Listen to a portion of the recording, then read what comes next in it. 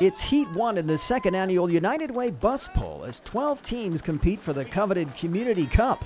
The city of Kelowna won this last year, and they've brought a bunch of guys from the utilities department to defend their title. I think the times get a little slower as you go. I think your first one is probably your best one, but we'll soon find out.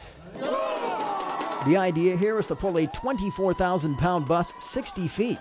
The 8 fastest times will advance to the quarterfinals. The teams and sponsors have already raised nearly $14 grand for the United Way of the Central and South Okanagan and Similkameen, even before one bus pull attempt. What's raised here stays here. That's very important for everybody to understand. We have teams that are both not-for-profits in our community that have put in a team. We have corporates. We have some groups that have just brought in mothers and brothers and sons and uncles. And the whole idea is just to come out and have some fun and raise some money for community. Is it easy for you to get a team from the Bay? Yeah, it is actually. We had over 40 participants that volunteered. We've got lots of support. BMO's always been a good supporter of United Way, and so we want to continue that tradition.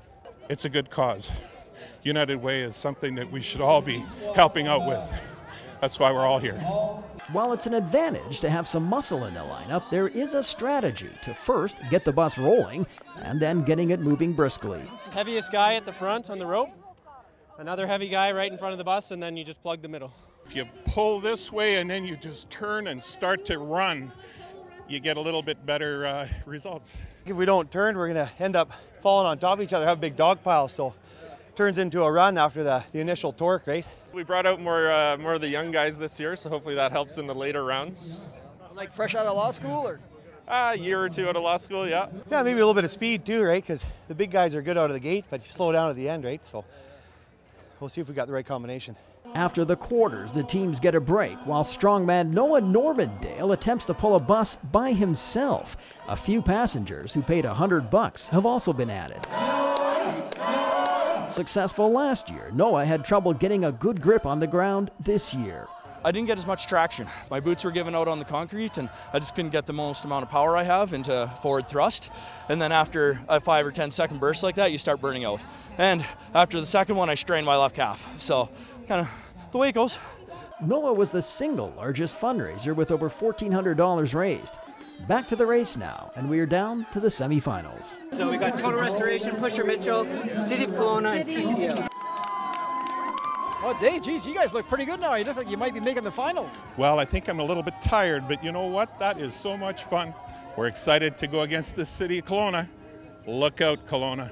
The other semi was as close as it gets. I don't know. The defending champs win by 17/100ths of a second to set up a final with Total Restoration.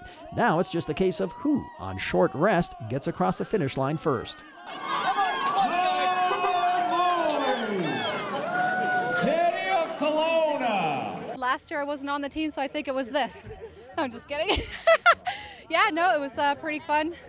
Good sportsmanship. It's just nice to give back and support the community and programs in the community when you can. You guys going to come back next year and defend your title? Oh, I believe so, yeah.